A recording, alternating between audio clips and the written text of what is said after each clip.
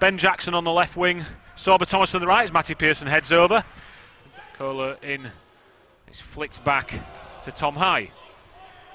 It's a good ball as well. There's a little gap opened up here, and it's a decent effort that needs saving by Lee Nichols from Osama Sarari. Ball's up.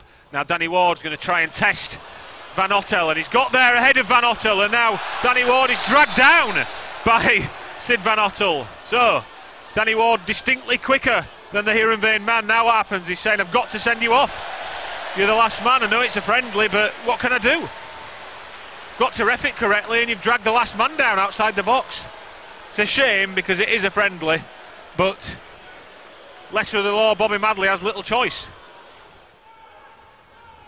Tom Edwards, though, picks up the long clearance on this occasion. He then drives the ball forward towards Kyle Hudlin, who just holds off Tom High and drops it into Cian Harrott. Good ball to Harrott.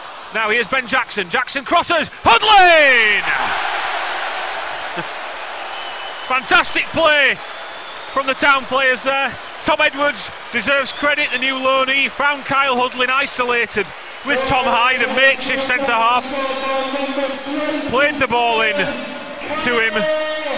They built off that, and Hudlin made his way to the back post to score. Huddersfield Town 1, Heerenveen 0. Goes high towards the big man, and this time they just let Hudlin take the ball down. Absolutely no challenge on Kyle there. Good ball into Cian Harrott. Harrott will shoot. Great save from Noppert, who tips it onto his post, but Town still have it alive. Yeah, it's a really good save, and Noppert deserves some credit for that, and he gets it because they've given a corner. Aina fires, punches the ball into Brodie Spencer. Spencer tries to play it down the line for Karoma, who's going to get there. Karoma's got men hitting the box. Kyle Hudlin heads it! Oh, it's wide from the big man. A real chance to make it 2-0, and he's gutted. He knows he should do better there.